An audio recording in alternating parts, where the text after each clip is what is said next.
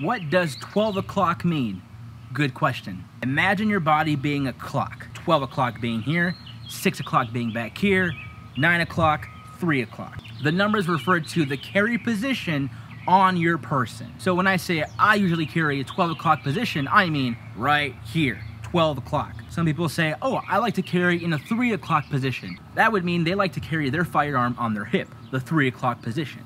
For me, I like carrying in the 12 o'clock, 1, and sometimes 2, maybe the 3 o'clock position if I have a suit coat, if I have a jacket, whatever it may be. So let me know in the comments below what position you carry in.